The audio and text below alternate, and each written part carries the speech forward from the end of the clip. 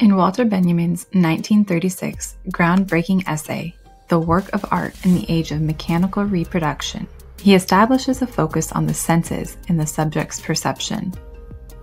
This move anticipates affect theory, the field of study that examines the physiological role of emotion and sensation of non-linguistic forces. This description characterizes what Benjamin calls aura. Aura for Benjamin is not necessarily ephemeral, but visceral. This word describes the kind of embodied seeing that Benjamin celebrates. It is a spirit that brings soul, eye, and hand together to intensify the impression. This spirit, this aura, influences his posture not just toward art, but the world. In artistic representations, like photographs, for example, it is possible to apprehend what he calls the optical unconscious. Quote, "It is through photography that we first discover the existence of this optical unconscious, just as we discover the instinctual unconscious through psychoanalysis." End quote.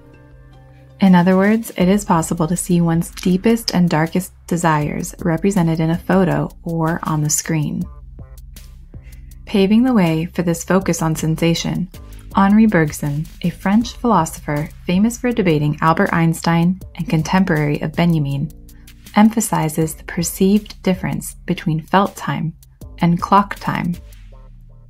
Benjamin expands Bergson's new mode of perception to include an aura of authenticity that prompts the adjustment of reality to the masses and of the masses to reality.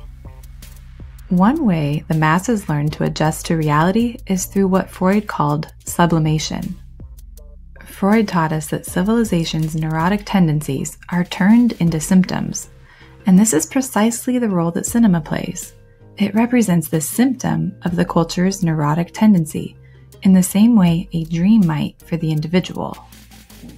Technology, a word that combines the delicate relationship between art and intuition, grows increasingly more complex with cinematic advances.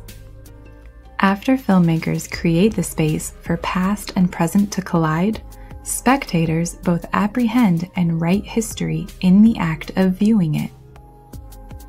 Benjamin's caesura in the movement of thought produces effects that make up histories.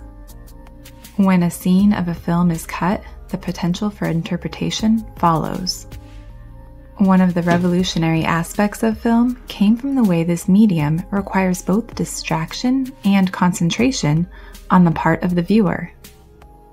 Quote, "A man who concentrates before a work of art is absorbed by it." End quote.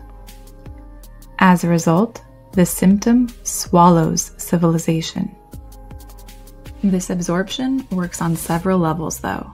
The distraction and concentration required to consume cinema requires a new mode of perception. In the same way, Benjamin challenges readers to bring past and present together to form a new concept of history. He anticipates the way movement that is often unacknowledged in apprehending visuals is absorbed in a way that becomes unconscious material. Not only does the work of art display unconscious material, the cycle of material production feeds the symptom back to the viewer. Aura is the mark of authenticity contained in a work of art.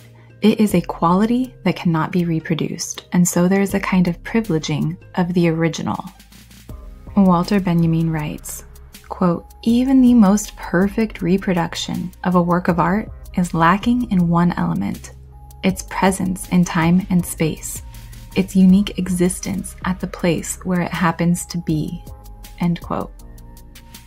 His concern is with the very act of thinking that transforms as a result of apprehending a work of art.